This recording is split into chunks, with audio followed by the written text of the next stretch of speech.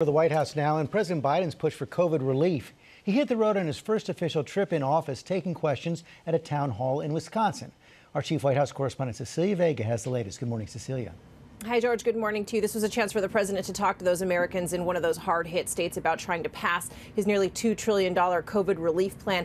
But look, the headline here was when he was asked point blank when every American who wants a vaccine will be able to get one. And he said, we're looking at nearly more than 600 million doses of these vaccines available by July, the end of July. That's enough to vaccinate every American who wants one. He said, as for when life will return to normal, the president said that there's a strong chance we could reach herd immunity by Christmas. He also, though, did warn that a year from now will still need to be being socially distant and wearing masks.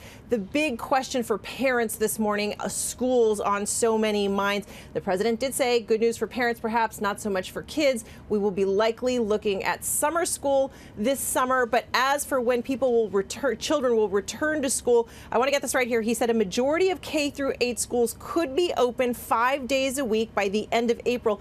This is a bit of a walk back from what his press secretary said. The president said that he is cleaning that up, George. Yeah, they thought they were going to be able to get all of them done. Meantime, he said he didn't want to talk about President Trump last night, but we are hearing from President Trump at least a written statement blasting Mitch McConnell. Blasting, vindictive, and remarkable from a former president. This, of course, after the former Senate Minority Leader spoke out after the impeachment hearing, blasting the president himself. But take a look at what President Trump said. He said, quote, the Republican Party can never again be respected or strong with political leaders like Senator Mitch McConnell at its helm. Then came a string of insults. President Trump called him dour, sullen, an unsmiling political hack, saying he has a lack of political insight, wisdom, skill, and personality. George, this former president effectively declaring war on members of his own party who dare to speak out against him. The division continues. Cecilia Vega, thanks very much.